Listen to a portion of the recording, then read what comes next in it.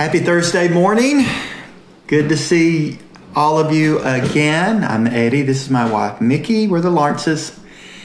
Live in Florence, Alabama, pastor at Grace House, and do a daily devotional on Tuesdays through Friday at 10:30. And we love meeting with you folks and opening God's Word. And we pray today will be a blessing to you. We're continuing in our study about who is Jesus. And currently we're studying about his apostleship, if you will. He's our chief apostle. And so let's say good morning to some folks. Hello, Robin and Jana and Sherry and Mike and Vicki. Blessings to you all. Hope you're enjoying this study, encouraging people to take some notes so you can continue to dig and go deeper. So get your notebook out maybe, or your notepad on your phone. Yes. And happily share with other peoples if you're blessed. I'm having a little snack, so forgive me for eating in your presence. Yeah, this is some what do you call apple loaf? Apple harvest loaf. It's got apple and nuts in it and cinnamon. Fresh out of the oven by Mickey Crocker here. It's pretty good stuff. It goes good with a cup of coffee. It does, but I might not should have made it because I just keep going back over there and slicing a little bit more. Delicious. Anyway, so we're just, I'll send the recipe. You want the recipe? Actually, it's a gluten-free version, but you'd never know that. It's No, it's delicious. Thank you so much for slaving over the stove to make it. No, I did. Hope Larry's there with you, Robin. I don't know if he's hanging in there with you or busy today, but good to have you on there. Yum, yum. Give me some. I better stop. Yeah, better stop. I've been enjoying this study, Who is Jesus? It's a very foundational study, and we need that. You know, we need to be grounded on the Word, and Jesus is our Lord. He's our Master. He's our Savior. God a very God, man a very man, and it behooves us to press into a greater understanding of just who He is. And when we did our teaching on you know, we spent several sessions on identity, you know, and we mentioned that a number of times that in order to understand who we are, we need to know who He is. And that's so true because our lives are hidden with Christ in God. So I'm enjoying this study, and there's more to come. Yeah. Hey, Pastor Doc. It's Jean. Hey, Kathy. Good to see you all this morning. Good morning, folks. Gary and Susie, good morning to you. And it is a beautiful morning, and I checked the weather app, and right now it's showing Sunday morning to be clear and like in the mid-60s about the time we meet. Nice. So if that holds true, it'd be a lovely morning to worship in the under the great expanse of the heavens, so to speak. So looking forward to that. That's good. Good news. Well, are we ready to jump into the Word? Yeah, let's go. Thanks again for joining. There's Mikki. Bless you, brother. Good to see you. Thank you all for joining us. And for those of you who will view this later, we bless you and thank you for stopping by and viewing the video at that time as well. And hey, Miss Paula, we are continuing to pray for Brooklyn. We declare healing and a swift recovery and just breakthrough for her in Jesus' name. And good morning to Sherry. Well, we're going to start in Galatians 4 today. So if you're taking notes, Galatians 4, 4 through revisit that 7. From yesterday. We read this yesterday. Paul, writing to the Galatians, said, "But when the fullness of the time had come, God sent forth His Son, born of a woman, born under the law, to redeem those who were under the law, that we might receive the adoption as sons. And because you are sons, God has sent forth the Spirit of His Son into your hearts, crying out, 'Abba, Father.' Therefore you are no longer a slave, but a son. And if a son, then an heir of God through Christ." So, Amen. that was a foundational passage that we looked at yesterday. And to do a very quick revisit, just a few seconds here, we spent a lot of yesterday on that phrase, and God sent forth, in the fullness of time, God sent forth his Son. And we went back to Daniel's 70 weeks prophecy and showed that using a Jewish calendar, that Daniel basically prophesied when the Messiah would walk the earth, when he would be put to death, told us that the temple would be destroyed later after that, and then there would be a lot of things happening. Then there would be the initiation of a last 7-year period, and he gives us information about that.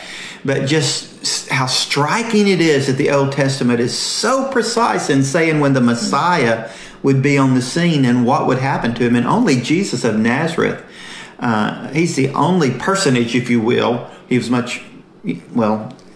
that lived in that. The only candidate. Yes, in that time of human history to fit the bill. And oh, did he fit it perfectly, as we've been learning, as we've studied about who he is. And then God sent forth his Son. That word sent forth is the Greek word apostello with a prep in front, another prep in front of it, ek. He sent forth out of. In other words, the first apostolic assignment and mission that we see to usher in the New Testament era was when God sent forth his Son. And you read the additional verses today. Not only did this word is used to God sent forth his Son, but then God sent forth his Spirit into our hearts. Mm-hmm. He sent his Son into the world. That's the incarnation. And he sent his Spirit into our hearts. That's the indwelling. Mm-hmm. And all of that is apostolic because it's that same word. The basic. And we're going to spend time this morning developing a deeper understanding and meaning of the idea of the word apostle that's used in the New Testament, and it's used in various forms. And basically, it means to be sent forth. And Jesus was sent forth. And if I tell you what, let's read Hebrews 3, because this Galatians 4 passage, I wanted to just really focus on God was the one sending him forth. But he is called our apostle. Hebrews 3 verses 1 and 2. Therefore, holy brethren, partakers of the heavenly calling, consider the apostle and high priest of our confession, Christ Jesus, who was faithful to him who appointed him, as Moses also was faithful in all his house. So we see that Jesus was the apostle and high priest of our confession. Mm-hmm. Yes, the apostle. He's the apostle of apostles. Capital Amen. A on apostle. Yeah, and notice it refers to him who appointed him. Mm-hmm. And again, that's the idea of having an appointment, being given an assignment, a commission. And God sent him forth. And so we just see this idea developing in the Scripture. And then Jesus called his disciples unto him, and it says he called them apostles, and he sent them out. He is the chief apostle, if you will, sent out those disciples on apostolic mission. And that continues on today, and we'll if we get to it into talking about there's a general apostolic mandate on every believer, and then there are specific apostolic mandates given to some individual believers. But let's look at some of the ideas behind this word. We talked about this some yesterday, but if you do some digging, there's just a lot of good information out there. Rick Renner does a lot of word studies, and Bill Johnson has some good teaching, and others. But let's go through. I think I've got 6 different historical uses of the word apostle, and we're going to go through that with you today. Again, just understanding this whole idea of apostolic, because as we mentioned yesterday, some people, when they hear the term apostolic, they think of some fringe group in the body of Christ. But the apostolic is ground zero. Mm-hmm. When it comes to the ministry of Jesus, the ministry of those he discipled, the ministry of the church, and our teaching in the New Testament comes from many of those apostles and their associates. In that sense, that's apostolic teaching. The scripture is talking about those spiritual gifts said God gave first apostles. Yes, that was the foundational gift. Yes. Absolutely. So this is God's idea. And so we want to just try to broaden our understanding and be able to get our wheels under us so that we can roll with it. So we're going to look at these different words that have been used for the word apostle historically. In the Old Testament, in the Hebrew, one of the words that's translated with this idea is shaleach. Hopefully I said that kind of close to right. And it talks about a legal position of one who served as a representative envoy for someone else under that person's authority.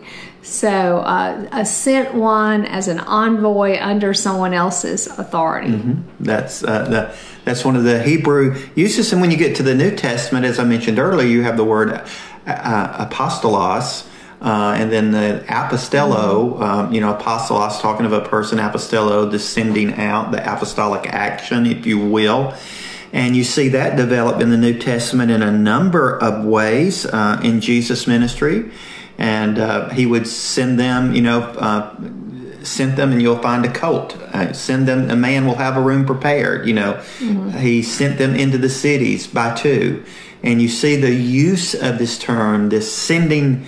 You can almost hear the authorization in it, the delegation in it, the charge in it, the mandate in it, sent to be sent forth.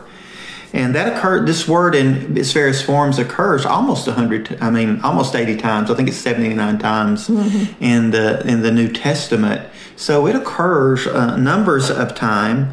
And in its real basic idea, it's a person sent on a mission. And really, when we're talking about a church who recognizes someone's got a call to a particular nation and that, they ordain that person, they send them forth, that's apostolic, and that person's often called a missionary. What means that they're an emissary on a mission, an ambassador on a mission, on an assignment. Jesus was an apostle who had been appointed, who had been sent forth.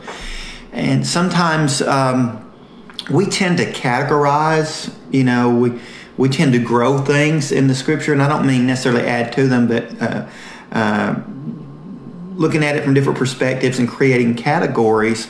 But just want people to understand in its basic, emphatic meaning is to be ascending forth, or to be one sent forth with an assignment, an appointment, a mission.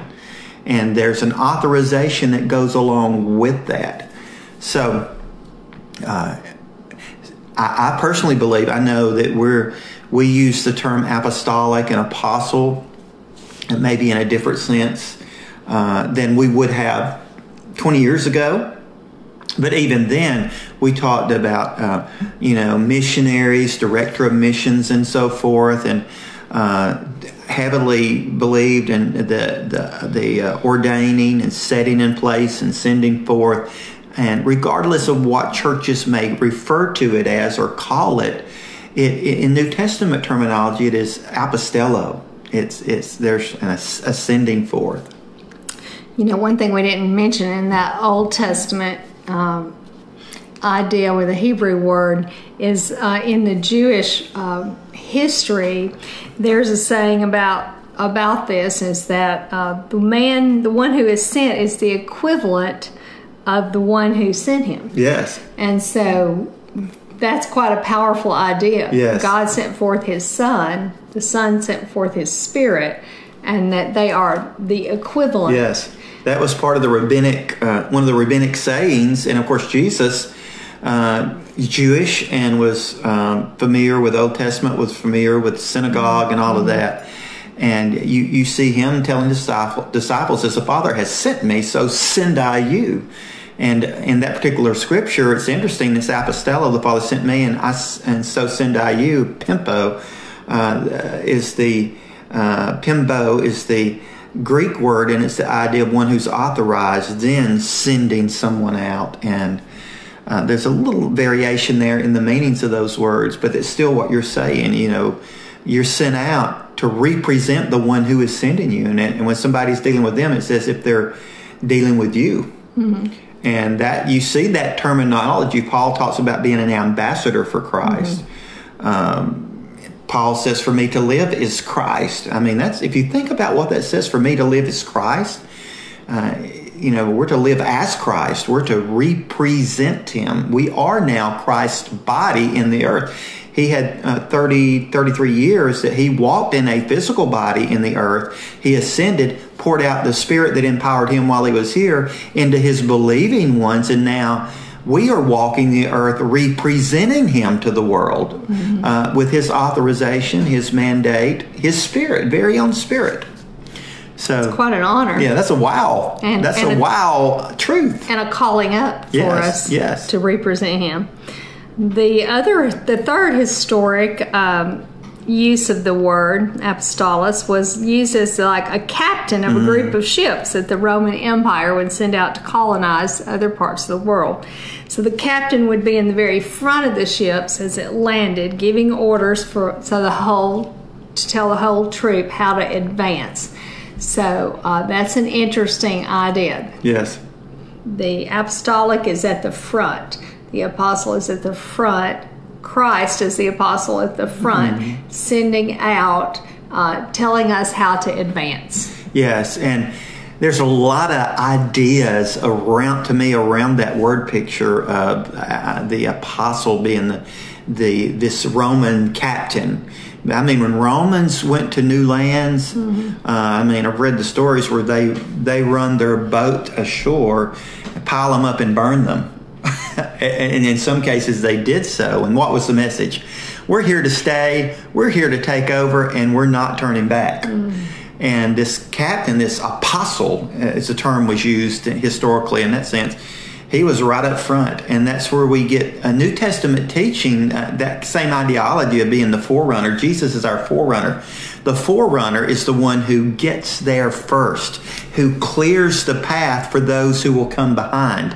All of us have had forerunners spiritually in our lives that made it easier for us to receive their work, their toil, their ministry opened things up that we didn't have to replow that ground. It's already been plowed, and we can take it farther because of forerunners. And thank God for forerunners. And I believe there's a particular anointing on our state, Alabama, which means thicket clearers, forerunners, to lead the nation in some ways. And historically, we've seen that happen in the bad and in the good. Right. But there's an anointing, I believe, on the people of this land to be forerunners. And so I love that idea of the apostle, the captain in the ship, the one right up there in the front saying, okay, let's charge, guys. And the idea of the charge that those captains on those boats would be given was to colonize, to colonize the people that they were going to. In other words, when we get there, now they're thinking Roman Empire, Roman government, Roman democracy, Roman way of doing things, representing the emperor. When we get there, we're going to create the culture of Rome in this place. And people are going to serve the culture of Rome. Well, our apostle Jesus has charged us, commissioned us to go into the nations. And if we go in his spirit and do what he did, we create a culture, an atmosphere of the kingdom of God. And when that's done correctly over time, it becomes easier for people to become convicted and be birthed into the kingdom. And there's some nations now that are lighting it up because of the work of forerunners. And thank God for the body of Christ, all of you, regardless of what denominational label or lack thereof you may be affiliated with. Thank God for what you do in the area of missions and evangelism to carry the gospel of Jesus Christ, his death, his burial, and resurrection. You are brothers and sisters. We are in this together, and we have an apostle, Jesus, who's led the way, and others who followed him, and we're taking ground for our King in his kingdom. Amen. Amen. That's good stuff. You are sent ones. Yes. Amen. The next one is really interesting because there's sometimes historically in the Roman culture and empire, this word apostle, it literally referred to a document that people were given to authorize and verify who they were and therefore where they could go and what they would have access to.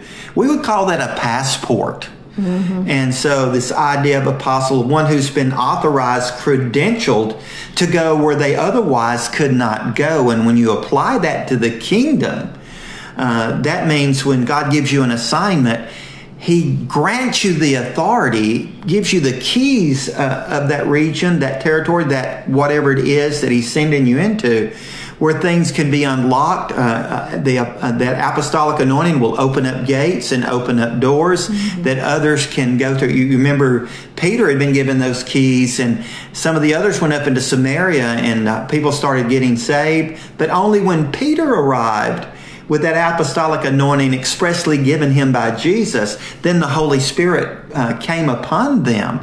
And, I believe that's just a picture of how that apostolic anointing can work, the contingent upon the assignments given. If it's easier to palate for people to refer to some of them as missionaries, when God calls someone missions, and they go into that place, it's amazing. They'll be given anointing to acclimate, to learn the language, to be given favor, and to see the kingdom expand. So the idea of a passport, that when we go on mission trips, you show that passport, and that means, yes, you're as a citizen of the United States of America, that's who you are, and you're granted access.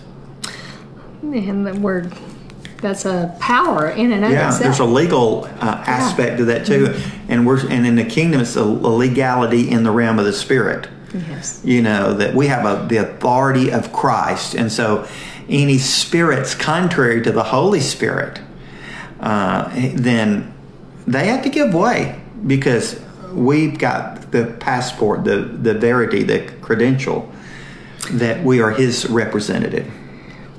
The fifth idea, historically, the use of this word, is the very idea of ambassador or envoy, the one who represented the person or the authority who sent them. And so we've already kind of danced around that. In the Hebrew references, but this is telling us that also in the Roman references, or if you will, historical references, that it had that implication as well.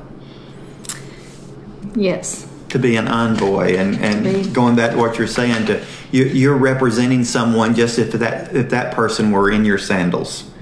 And wow, that's so New Testament in its application, in its theology, and in the teaching of Christ and His apostles. Yeah. That's so New Testament. We are ambassadors for Christ, envoys, emissaries for Him, and there's a sense in which we have this ambassadorial anointing on us as Christians, and when we're in a foreign land, it's like we're an embassy. We travel to different places, and as an American citizen, if you get into trouble or you're needing help, you go to your embassy, and when you walk into that embassy, it's just as if you're walking into the United States of America. The authority, the availability of resource, and that nation that embassy's in, they know they can't go beyond those gates. That's considered territory of the United States. So we are ambassadors, and in a sense, when we're in new territory, we become embassies. A place where heaven can be released on earth, and the kingdom of God is operating. Amen. Well, let's look at John 3:16, and as we're thinking about this term, apostle or sent one, the idea.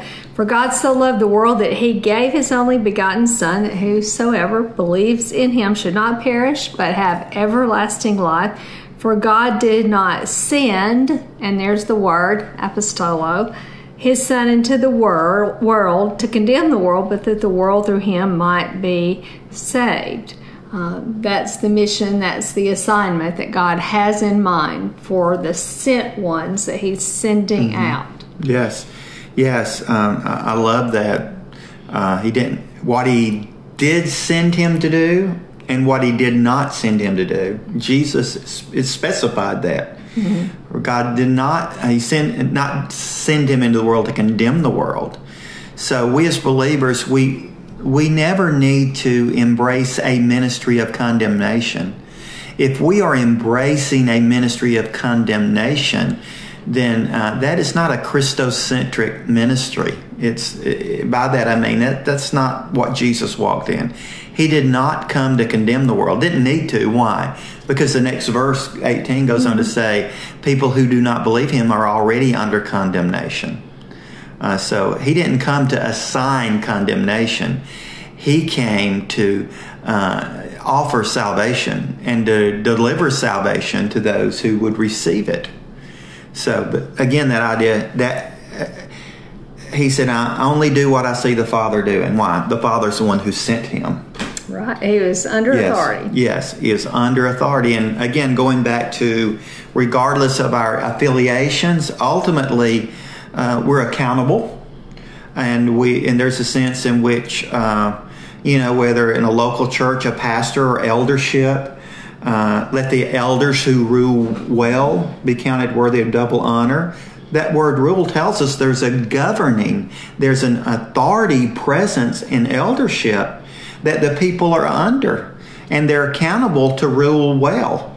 And there's a sense in which when people recognize that and respect it, that there's a blessing. Mm-hmm. I think if the elders are ruling well, and if you get outside of that, then I think we can open doors to the enemy in our life, and then there's if you're a denomination, there's usually those who have been charged with oversight.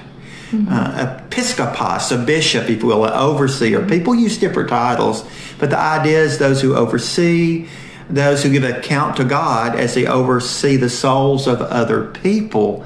And there's I didn't mean to get too deep aside this, the different Greek terms used. Pastor, you got episkopos, you got poimen, which means shepherd.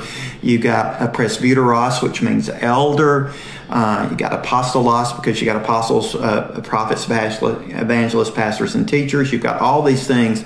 But I'm talking in basic ideas here. There's governance, there's accountability, there's authority. Accountability vertically, there's accountability horizontally. I know at Grace House we have an eldership, mm-hmm. but we also have outside counsel. We call those apostolic advisors, mm-hmm. people that we believe are recognized and have been credentialed through their ministry, through their integrity, through their experience through the years, that this is strong, stable, grounded biblically, that if we need help in any way, we can call upon them. And they speak into our lives. And we have 3 of those that we look to. So there's always needs to be accountability. We're not called to be solo apostles or solo prophets or whatever out there on our own without accountability. In the multitude of counselors, there's wisdom. Yeah, there's safety. There's safety. And so we see this idea in the scripture modeled, if you will. Jesus, you see like here, God the Father is the sender. Mm-hmm. Galatians 4:4, God sent forth his Son. Mm-hmm. Hebrews 3, by him who appointed him. John chapter 5, Jesus said, only do what I see the Father doing. His declaration, I come to do thy will, O Lord, a prophetic statement he fulfilled.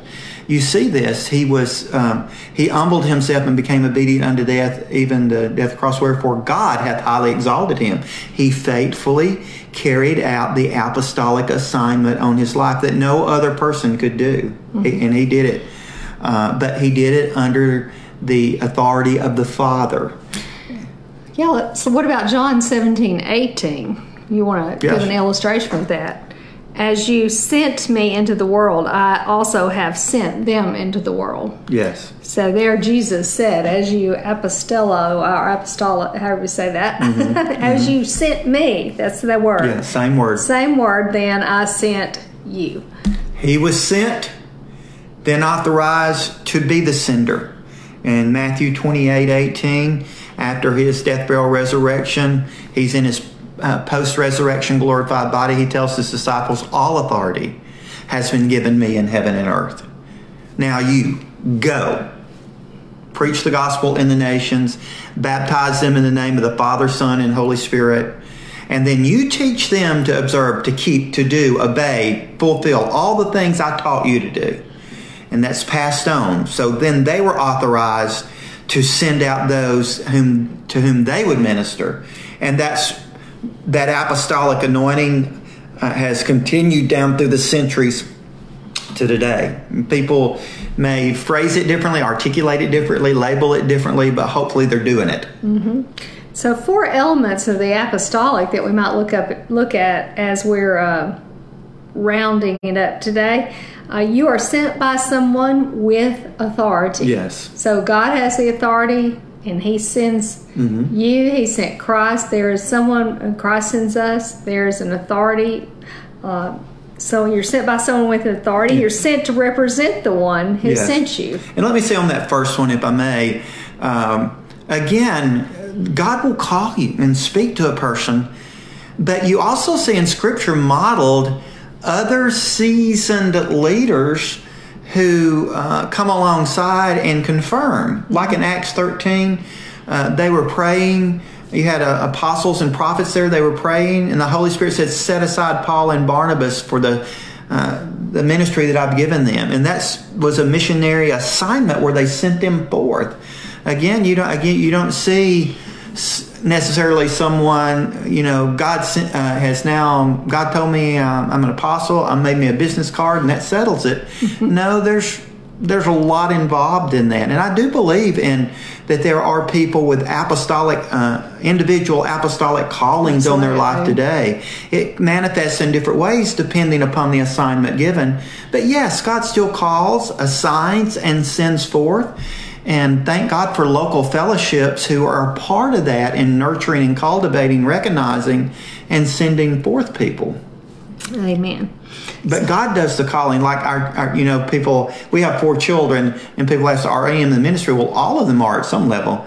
But I don't call them into the ministry. The God has to call them. But wow, I do anything I can do to support and help and be a part of sending them forth. But the heavenly calling is very, very important. So you're sent by someone with authority. You're sent to represent the one who sent you. You are sent with a particular assignment or a mission in view. And you're sent with all the resources and power needed to accomplish the assignment or mission that you've been tasked to. And that's important to know. When God calls you, He equips you, He gives you the power that you need to do what He's calling you to do. And that apostolic anointing, again, can open gates. The keys of the kingdom can open gates. It can open up areas. And again, it's not saying that someone's more powerful than someone else, or someone's better than someone else, or somebody's spiritually superior to someone else. It's faithful is He who has called you, who also will do it.